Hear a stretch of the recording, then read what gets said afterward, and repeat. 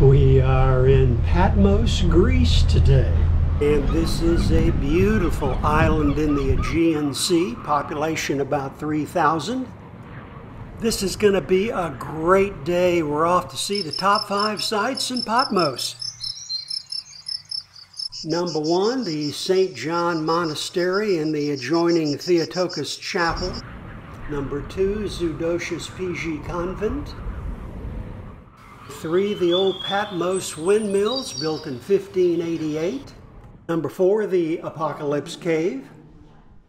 And number 5, Patmos itself, just strolling around, checking out this beautiful island. For our visit to Patmos, we hired an absolutely sensational guide, Carolyn Antonia. Good morning, everybody. We're in Patmos. My name is Carolyn Antonia, and I'm very luckily guiding this couple here, and we're going to see all the little nooks and crannies of Patmos. We're now outside the monastery of St. John the Theologian, built in the 11th century.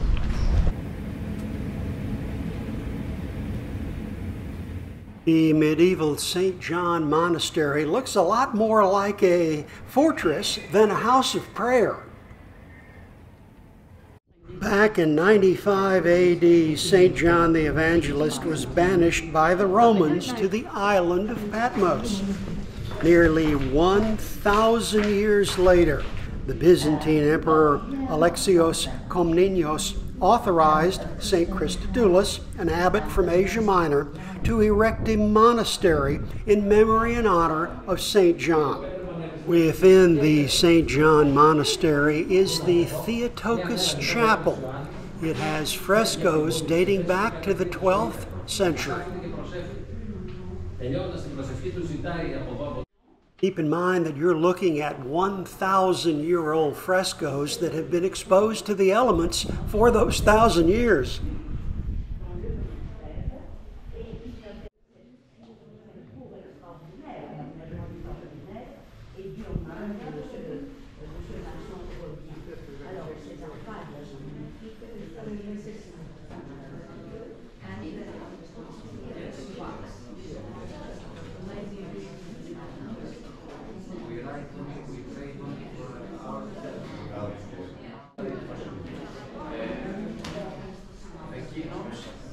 Dive on the board and between one person and say, I'm looking at everybody in the life. I have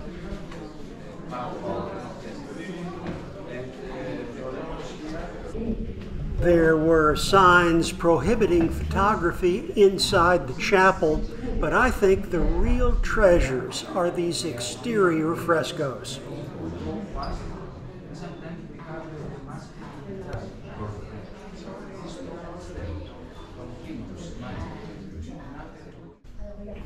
Stop number 2 is the Zudocious PG Convent.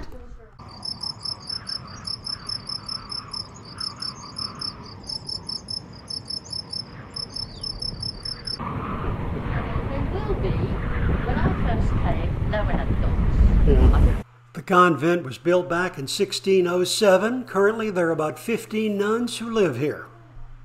Our guide, who actually goes to church at this convent, mentioned that the nuns occupy their time with needlework, preaching, guiding tourists, and so on. Cells that they live, they're called cells, just a simple room. So they live each one in their own. Straight to Constantinople, so it's not under Athens at all. Over here, on this roof. We're now on the roof of the convent.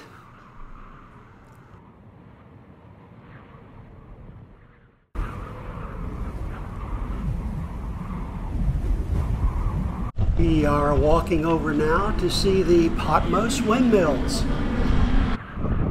Patmos windmills were built back in 1588.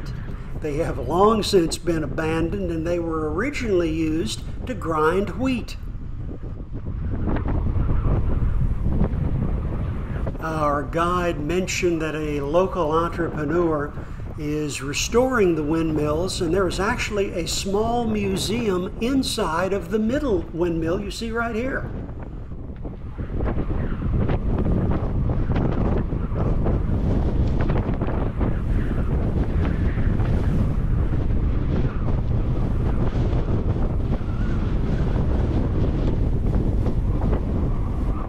And the views from the top are pretty amazing.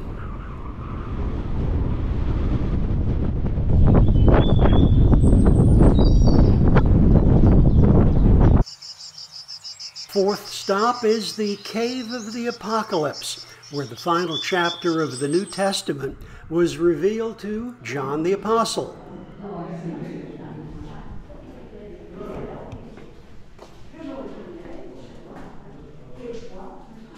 This cave was the home of the evangelist and is now surrounded by a monastery and a school of theology. Stop number 5 is technically not a stop at all. It's strolling around the beautiful island of Patmos.